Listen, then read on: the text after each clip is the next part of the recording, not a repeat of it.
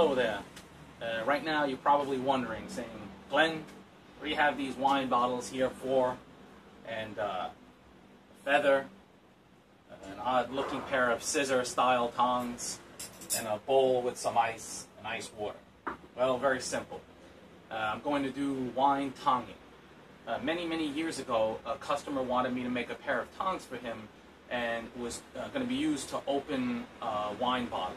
And in this technique, what they do is they actually shear the glass off below the cork.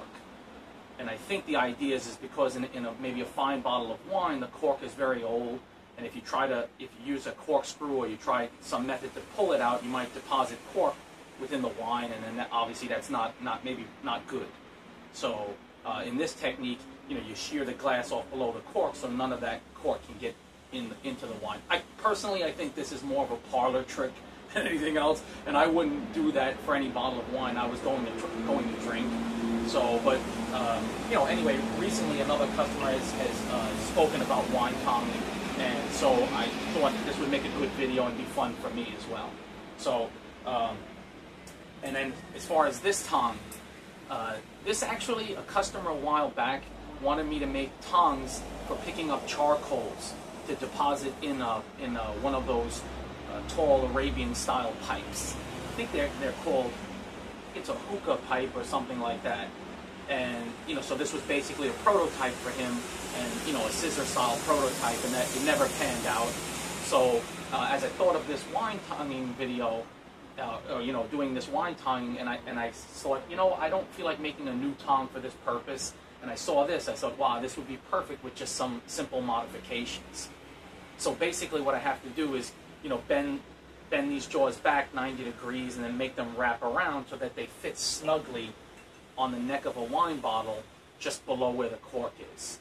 So I measured that, and that's probably like 1 1/8 or 1 1/4 right about there.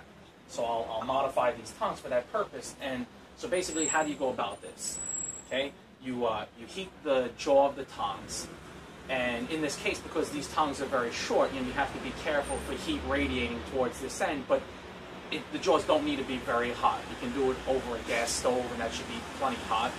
And I think the ideal wine tongs probably, for this purpose, maybe have wooden handles so that heat doesn't radiate to the handle end so quickly. But this will serve the purpose for what I just want to have some fun and try this out. So I'm not a wine drinker. Also, these bottles I got from a friend of mine. So I'm just going to give it a try on these 3, and then I'm going to get a new bottle of wine, a cheap new bottle of wine, and give it a go on that. Maybe what they call a bottle of what they used to call $2 chuck. It's probably $5 chuck now, and maybe in Taiwan it's maybe $5 chang. So, but yeah. So basically, heat your tong, and then you grasp it, right below the cork, and you hold it there for a few seconds, and then you want to make sure that it's making contact all the way around and in one spot only, and along a very thin section. So I have to thin this tong out a bit on the jaw end here. And then once that's heated for, I don't know exactly the time, I'm going to experiment. I just remember it was just, maybe 10 seconds. Then, what I did in the past was you take an ice cube, and then you just rub it, you just work it along where you just held it with the tong, and that should shear the glass. The change in temperature cracks it, the sudden change in temperature. So, and there was another gentleman on YouTube who said that, actually the preferred method is to use a feather, and that what you do is you dip the feather in ice water and then rub that along, and that may be better even because then your fingers stay away from the glass. You don't have to get so close like you would with the ice cube. So yeah, I'm gonna give this a go. I'll sort this tong out, and I'll practice on these 3 and let you see. And if you would like to try this, just be very careful, or maybe don't try it. Okay, if you want to drink wine, just open it with a corkscrew. And if anyone has further information about wine tonging, please let us know in the comments below. Yeah, so we'll see how it goes. Have some fun. And just like I said, just as a disclaimer, I'm not going to say don't try this at home. Do whatever you want in your own home, but just be very careful. That's all. I personally would not open a bottle of wine like this that I wanted to drink for fear that it might not shear cleanly enough and glass might be deposited within the wine. although I guess you could strain it, but then that completely seems to defeat the purpose. You know, you could also strain out cork if you wanted to. So, yeah, I don't know, you know, how far this dates back, or who, you know, like I said, if this is just something someone thought about, because, and I've mentioned this in a previous video, that glass is very much like steel in many ways, that it can be hardened and it can be tempered and it can be cracked if it goes from one extreme of temperature to another. So, yeah, let's get it going and see what happens. And that's about that.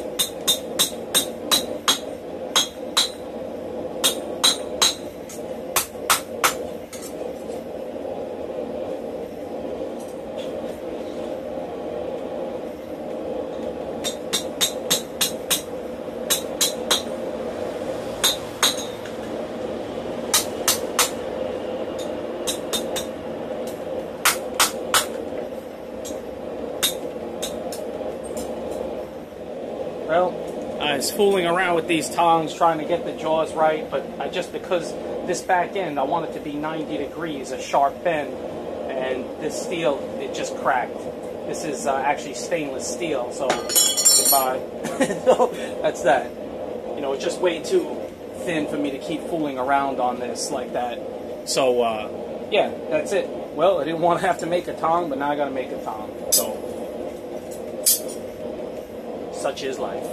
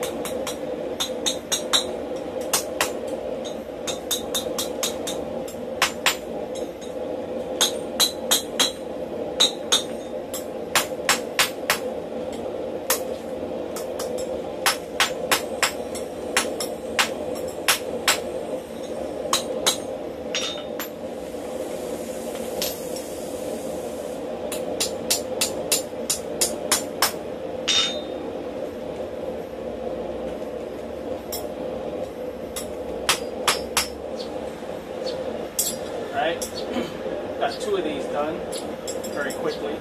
I'm just really just trying to whip this out. I don't feel like wasting too much time on this. So these fit real nicely together, and that's about the size that I want.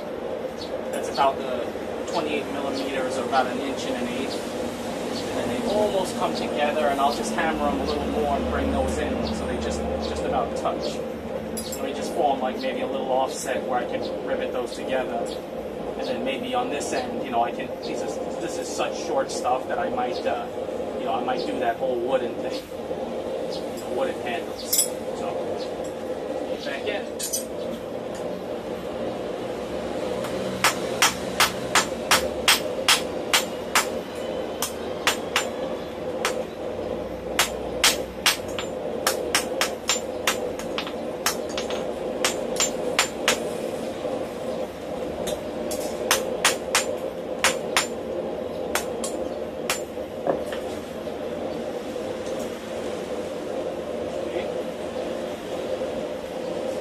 Such. This is just mild steel, so this is incredibly weak. It's so thin. But like I said, I'm just monkeying around, and so I'm just gonna drill and, you know, get a little pin in there, a little nail or something, and rivet that together, and then that should fit really nicely around there. And then I'll, like I said, the handle end, maybe I leave it this way for now, or maybe I'll, you know, I'll put some wood on the handles, make it look nice. But yeah, so back off and run. Yeah, I found this little tiny rivet I made, who knows when, maybe when I made that other, that pipe tong. That works, you know, I've drilled this, so that works really well. Actually, drilling this was probably not too smart because it weakens it quite a bit. I should have just punched these holes, but yeah, this rivet will work well for this. So I'll heat it up a little bit and get it in there. And then, you know, that's pretty much it. And then, like I said, I'll figure out what I want to do on the handle end. So.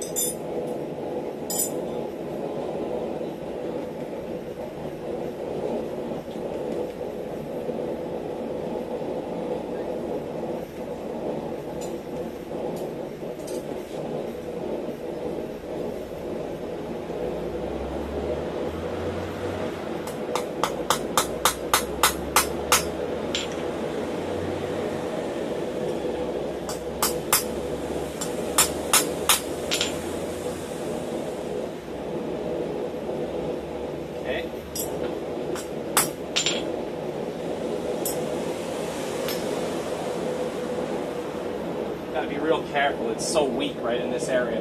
If I was making this, you know, for a customer, I would use heavier stock and then thin this out quite a bit. But I'm just kind of not so much in a rush. I've just got a lot of other things to do. So yeah, I'm gonna get that fit just right to that. And actually, let me grab my wine bottle here and see. Yeah, so it's got to come in just a little bit more. And actually, I want to remove this. So yeah, let me get it done.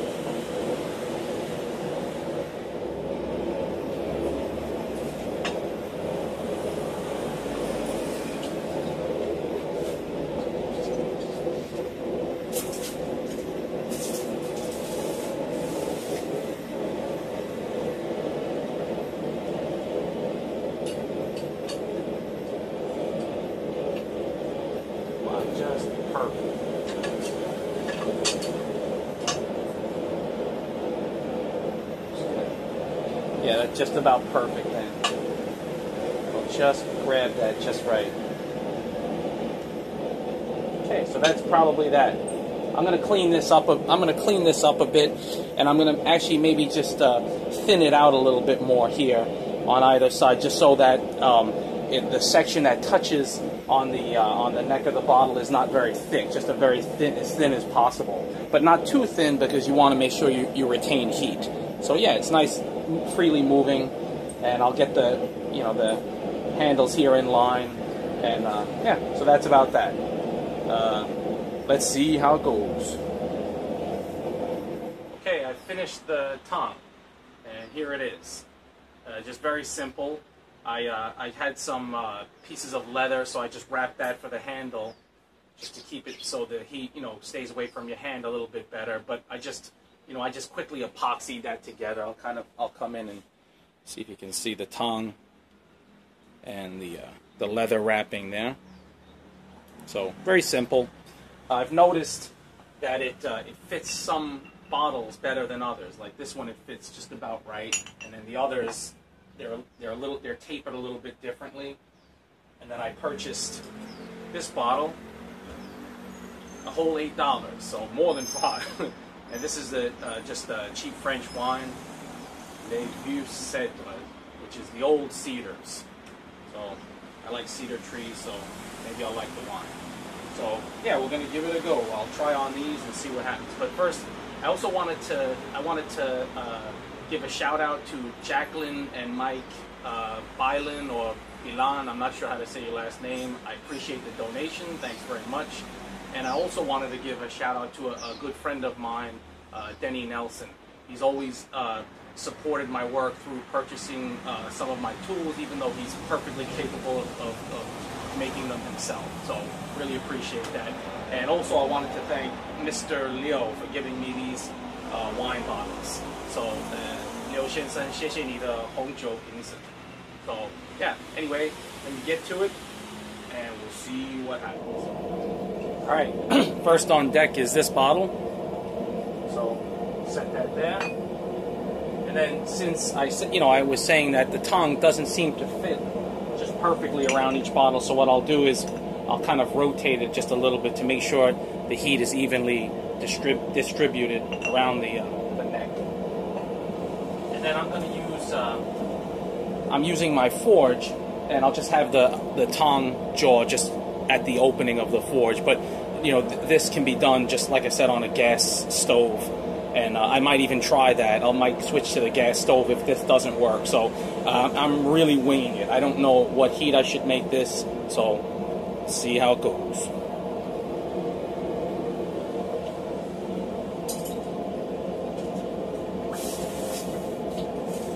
I've heated this pretty hot to the point where I see some color. So here goes nothing.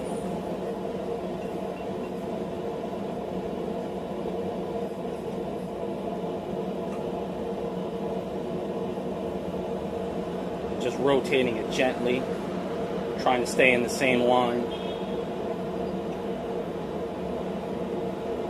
Uh-oh. Hold it. Hold it. Hold it. Whoa, look at that! Are you kidding me? I didn't even put the ice cube on it. What a cut. Look at that. It sheared it pretty cleanly. Grab the other end. Look at that. So that just tells me I might have held it on just a second too long there. I probably should have just touched it a little bit less time, but it worked. But you see right there's a little crack right there, but amazing. So I would say this first one was a reasonable success. Let's move on to the next. Okay, next batter up. And this bottle is more similar, the neck, to the one I purchased, the full bottle. So, see how it goes.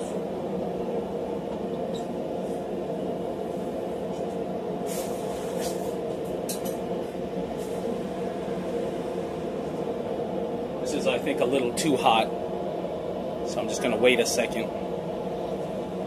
Yeah, I'm kind of amazed how that just sheared right off by itself. But I think also glass quality might have something to do with it. So let's see. This one, I'm going to have to finagle more. Get it right about there. Turn. Turn. You can almost feel the glass melting. This one doesn't feel as good. And this one has a seam right down the side there. I can see that seam. If you can see that. I'm going to call that good on this one. This is the dangerous part. Yo, cracked. See this one? Yeah, cracked. As soon as I touched it, but it cracked on the inside.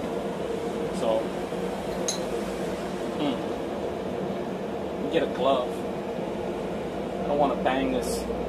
Yeah, it didn't crack completely through. Right here is a spot. So I don't know. Let me put a glove on it. See maybe if I can just enable that. That definitely would be not a success. Oh, whoa! Are you kidding me? Actually better than the other. Absolutely perfect. a little raggedness, but absolutely no chips. Absolutely zero. Perfect. And by the way, I'm wearing eye protection. So, alright. Basically 2 for 2. Okay, third practice model coming up. Third one is also a little bit more of a narrow neck. So let me get that in. Let me get the tong back heated up. Okay, third man up.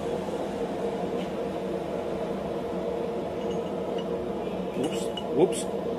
Yeah, I didn't grab it at a good spot there. Hopefully that doesn't crack in 2 places.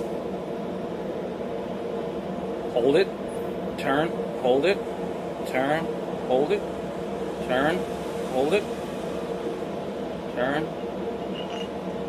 Let's try the old ice feather. Nada. Uh-oh. Nothing. Let's grab the ice cube. Nothing. Alright, I'm going to try this one again. Keep this thing back up.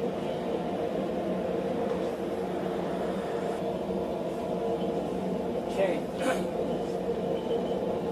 See how it goes. This one I got to be very careful. Let's see. Back in the same location, I hope. Oh, I can feel it kind of melting. Or just at least it feels softer. Come on, baby.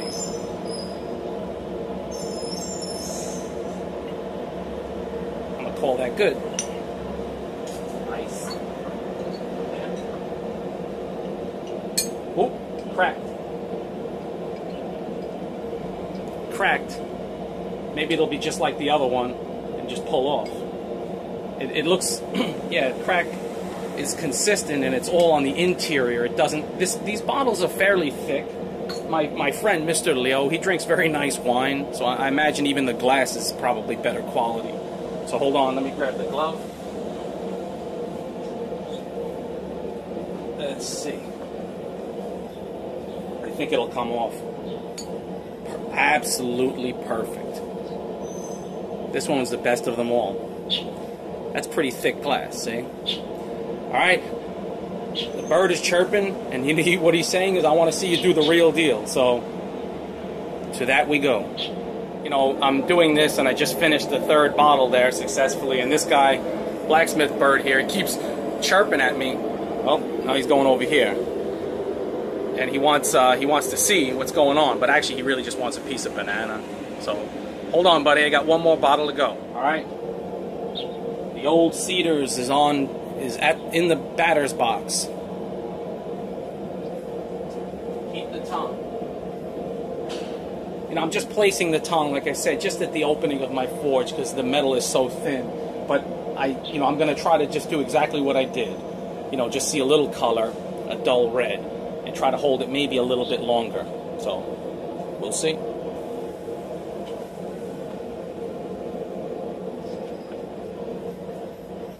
Here it is. The moment of truth. Turn it. Oh, I can feel it really melting. Oh. See how it doesn't connect in that front end quite well? So that's why I'm turning it just a little bit. Keep that upright. I forgot there's actually wine in this. 3, 2, 1. 5. Oh! Mama! Look at that! Got a little bit of wine in my face, but absolutely a clean cut. A little, nothing sheared off like little pieces, just a little jagged. But look at that.